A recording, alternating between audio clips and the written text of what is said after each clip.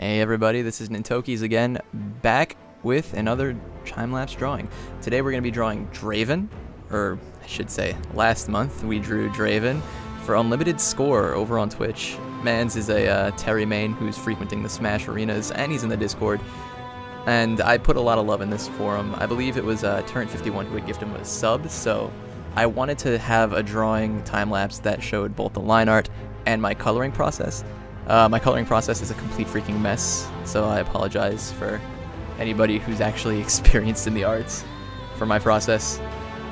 Today, I'm going to try something a little bit different. I'm going to let the drawing do a little bit more of the talking this time around. I don't want to keep the pressure on to keep yelling into your eardrums, especially because I have not played very much League of Legends, but we'll see how that works out. I do these off the cuff anyway.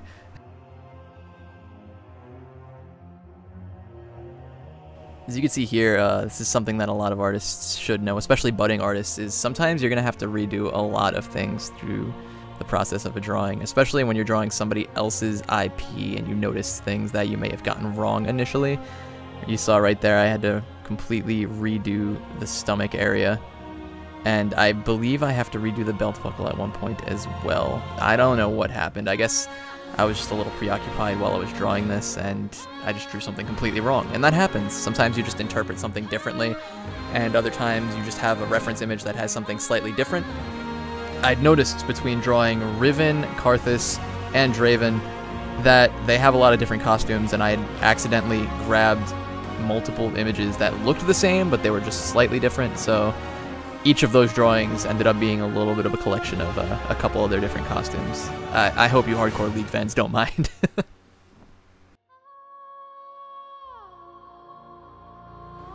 This belt buckle I actually had a lot of fun with, both sarcastically and legitimately. There was something I'd realized partway through where I wasn't actually layering it correctly, and that's something I'm really learning, is how to manipulate all these objects in a 2D space but make it look three-dimensional, so it's actually popping forward and has some depth to it. And when you really start thinking about drawings that way, instead of just kind of getting something on a 2D plane, the effort does show, but it ends up making some things a little bit more of a headache. And while it isn't perfect, I do like the way it came out in the end.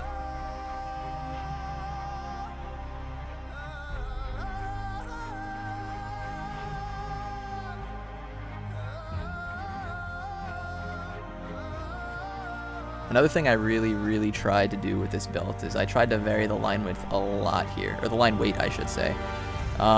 There was something an instructor of mine told me where, or an example he gave me rather, where in order to get a thicker line weight, or get a sense when a thicker line weight makes sense, is if you see an ant crawling along the side of an object, if it crawls over the other side and you don't see it anymore, like onto another side of the surface, that's when it should be thicker to kind of signify a very definitive edge to something. So you could see there's a lot of bits that are closer to the camera that normally you would want to make thicker, but because you could see both sides of it, I kind of leave thinner. Looking at it now, it's not perfect. I don't know if I go back and edit that, but there was a lot of detail going into this drawing, so I may have gotten lost a little bit.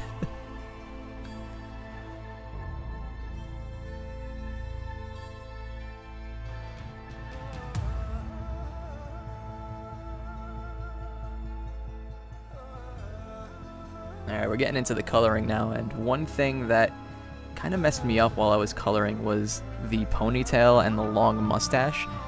I had omitted it for a while in the line art, and then I had to like hastily draw it back in. And from the initial sketch, I even wanted it like waving in the wind, but I felt like it kind of messed up the silhouette a little bit more. But in a lot of the League art, I noticed his ponytail isn't that prevalent, so I opted to just have it kind of draped over his shoulder, especially because he's got that large, like fuzzy, not really a headdress, more like a shoulder dress, but you know, all that wonderful fluff, and I didn't want to overcomplicate the silhouette or take away from either of those elements by having them all flailing in the wind like crazy, so I had to settle somewhere.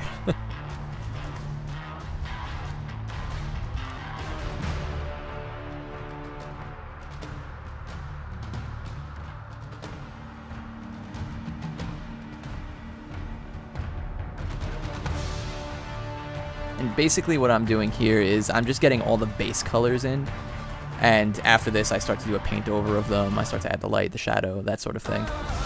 Since doing this drawing, even in a month's time, I've changed how I do this just a little bit. I try to just get one base layer in, and I've tried to just paint over it in one layer, and I've done that to varying degrees of success, honestly. But for this drawing in particular, there were a lot of different things going on with Draven's design. Anybody who sees him knows it's like a mess of like all these belts and loops. But I tried to constrain which colors I used to a specific palette, which is something I'm not used to doing, but every good artist should. Because using too many colors in one drawing, it kind of distracts. I know there's a whole color theory thing behind it.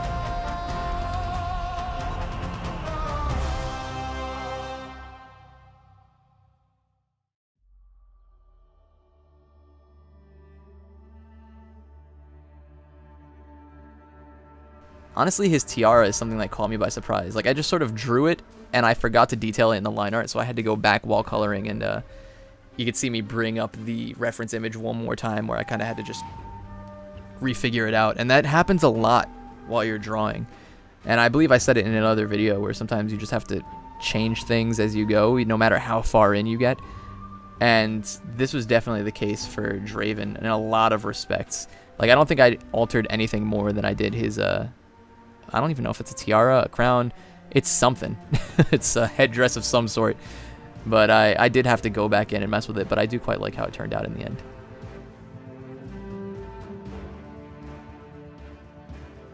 And right there, you can see I actually messed up the sleeve. I got a little bit too lost in the details again, but I recovered.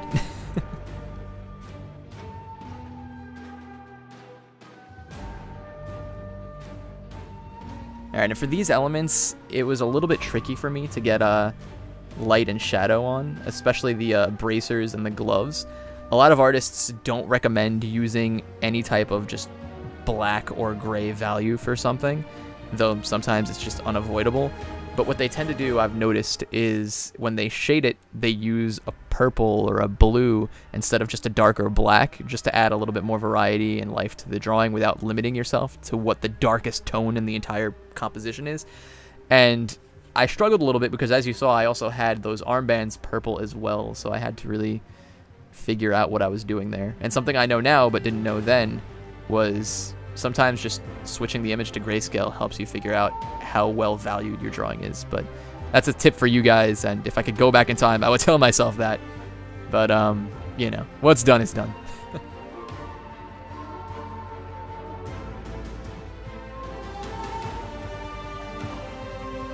One thing I owe my life to for these Twitch drawings is I have gotten pretty decent at texturing and like giving value to skin tone, and I don't know where that came from. I think I first did it with the Doom guy drawing, and honestly it's something I really enjoy and didn't know how to do very well before.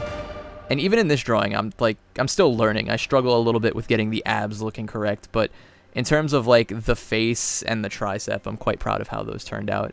And even like the neck going down, there's something about it that just feels very tangibly like skin where it needs to. And that's something I struggle with when I color, is adding the posture, like just getting a good feel for what a certain like texture is, or a certain material. That's the word. Another thing I really did learn from these, and you'll see later, I thought I lost the footage, but upon editing I found out I had it, is when I shade the fluffy headdress I talked about, the white. Between this, the King Dedede drawing, and there was also a fusion of King Dedede and Donkey Kong, where he still has King Dedede's like overcoat. It has that same type of fluff, and I found a charcoal brush in Sketchbook Pro that I adore for that texture, and I just, something about it, it just works so simply and it gets such a great effect. So I'm waiting for it to come up. It doesn't come up for a little bit though. But here's those bracers where I was experimenting how to shade it with purple rather than a darker black, just to give it a little bit more life. But you can see I cave there a little bit. Like I get really, really dark with the purple just to separate it from the armband, and I think I did okay. I think I might add a little bit of a highlight to that armband to make it further stand out from the bracer, but I forget.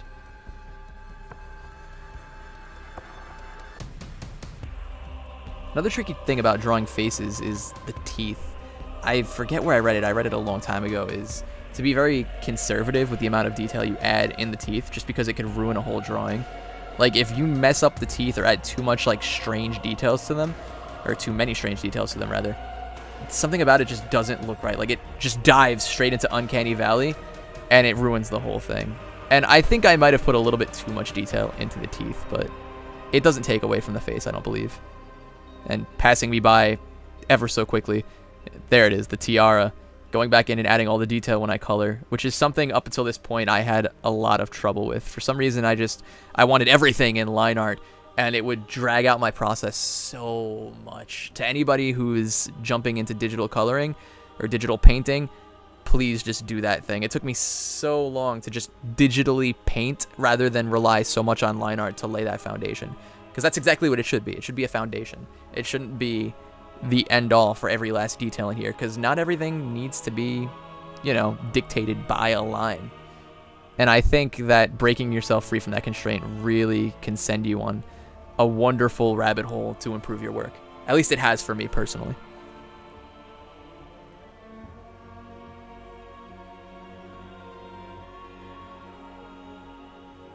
One thing I've also noticed is utilizing the glow layer, or the glow layer type, for metals, iron, gold. And what I've started doing recently for these last couple of color drawings is I've actually started going over the line art with it to break up the lines and make it look like it's shining that much more. Oh, here's that wonderful charcoal tool for the fluff as well. But I've noticed that using that glow layer to kind of accent those pieces of metal, it's a godsend. For some reason, I kept trying to use like a light layer or a screen layer, and it just wasn't working out for me. But glow over the line art, like prioritizing it over the line art, was just, it's key. And my tip to anybody else would be, don't leave your line art on the top layer like I had for so long. Oh man, I'm still learning coloring. I will be the first to admit that I'm not the best at it, but I'm getting some good results. I'm kind of falling into a style of my own. And the most important thing that I've learned in the last couple months is to treat a digital image file like just that. I've been dabbling a lot in Photoshop, and I've been using the tools available in Sketchbook Pro at the end of these to kind of unify all the colors at the end. There I get all the layers together into one grayscale version, and then I start duplicating that and adding a whole bunch of effects to it and layering them on top of each other. Again, just to make all of the colors a little less scattered, add some lighting effects in here. But that is Draven right at the end there. And I love that. But where would I be without my patrons? Diana, Tiana, Draconic Overlord, and Elena, thank you guys so much. If you want more information about that, you can click on the icon here or in the description box. Thank you again for waiting. This video took forever. And thanks for sticking around. Take care, guys.